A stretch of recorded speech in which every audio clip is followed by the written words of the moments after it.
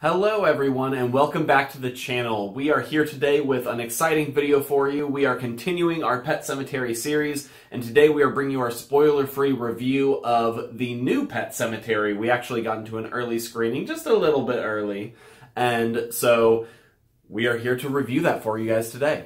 But before we get into that, we wanted to remind you guys that we currently have a giveaway going on, and we're adding something to it if you've watched our previous videos. So the book is still up for giveaway, but we snagged a couple posters at our screening, so we're also going to be giving away this Pet Sematary poster along with the book. So link is down in the description for you to enter. US only. I apologize.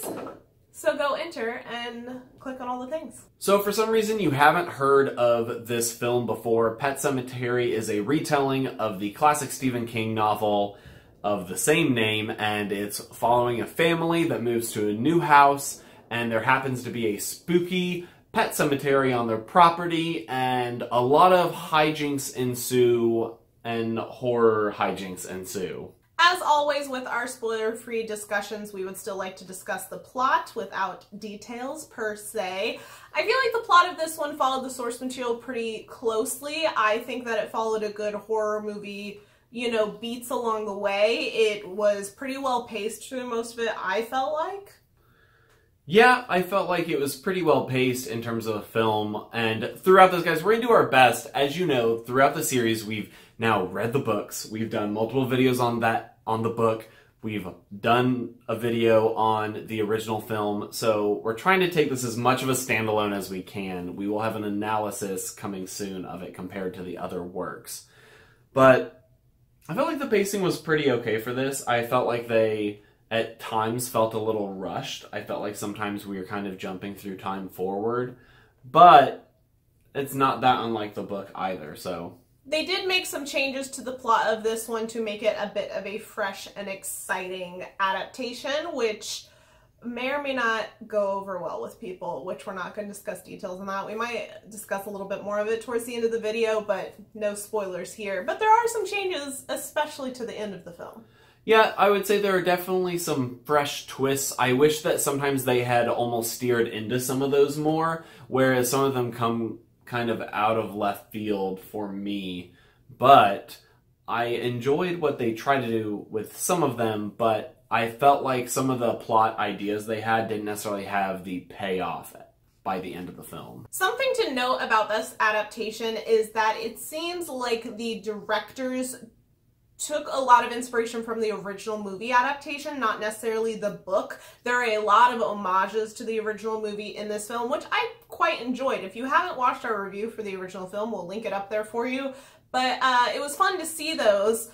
At the same time, it kind of made it feel very similar to the original film, which was good in some areas and not good in others. It was a little inconsistent. I felt like all the actors in this film did a good job with their characters. I thought John Lithgow did really good as Judd. I felt like the main guy, I can never remember his name. Jason Clarke? Jason Clarke. I feel like he did a good job. I think props to Rachel, the actress who played Rachel. Oh, I don't remember her name off the top of my head. Me neither. You guys know who it is. But I think she actually did a really good job. I think she was probably better than Jason Clarke. And props to both child actors. I think they both also did a really good job. We said something very similar of the actors in the original movie, where the wife was more compelling than the husband. Which it might be more due to character details. I think the character of Lewis is a little bit more flat in both films, and I think that's a creative decision. So it might just be that whoever ends up playing the wife has a little bit more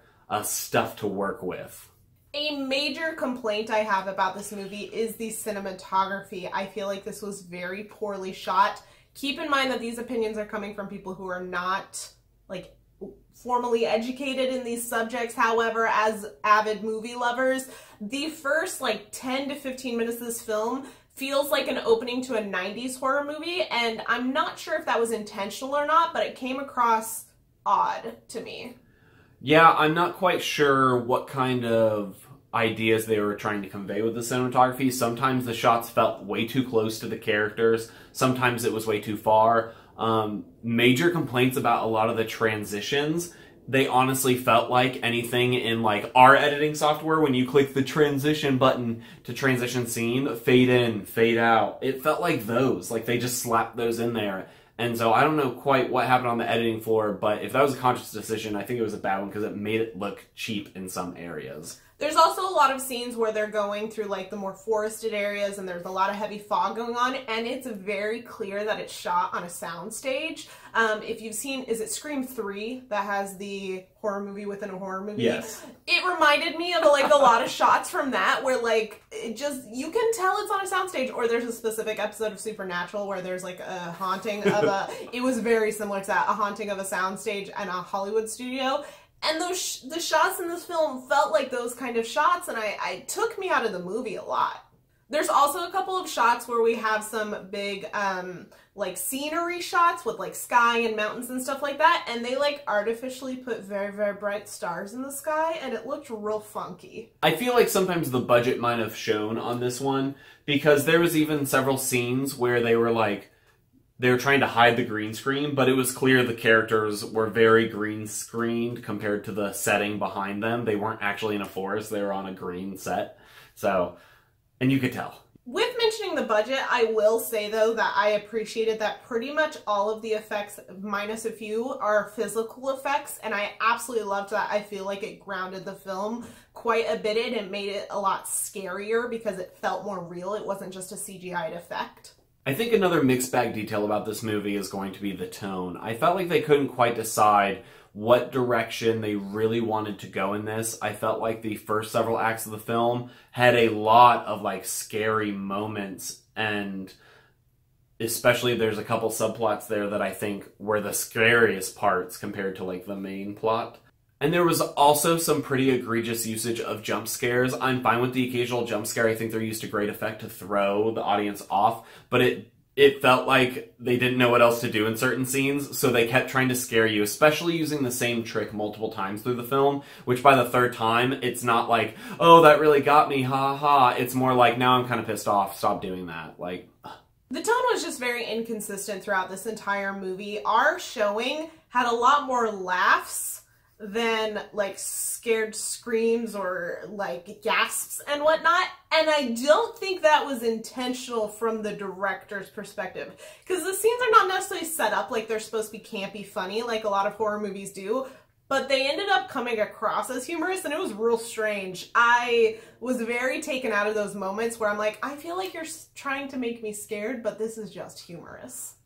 Unintentional camp doesn't always end up well, and it felt like they were trying really hard to not be campy, but still turned out that way, which is a little unfortunate for the film, but it does make the tone go awry. I almost wish they had just committed to the like half camp, half scare, but it just seemed so unintentional that it came across hollow. Although on that note, for me personally, I felt like the camp that came across well was the finale of this. I actually quite enjoyed the finale of this despite the changes to the source material, which we will talk much more in depth in our next video.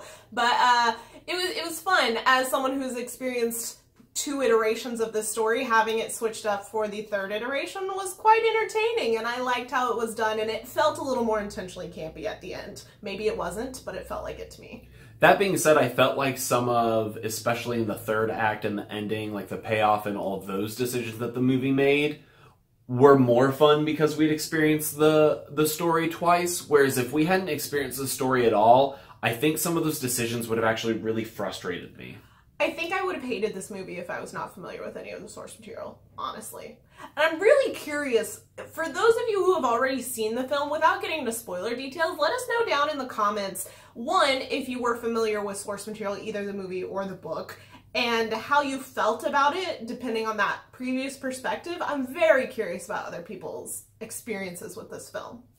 And while we're doing some minor comparisons to source material, a big problem we had with the book is the heavy foreshadowing, and this movie is faithful to that, which is a negative in my opinion. Like, the movie literally opens with a shot that is the end of the film, and then you have that shot later, and it's not needed, and there's just so many moments throughout the film where it's like, oh no, this thing is coming, and you're like, you didn't have to tell me that. So ultimately for us, I think this was kind of a mixed bag of a movie. There's some things that we quite liked and some things that we had some problems with throughout. I think overall it was an enjoyable experience, but not one that I can like wholeheartedly recommend. I think that there's some better horror movies out there, especially when it comes to like the craft of like cinematography, sound design and stuff.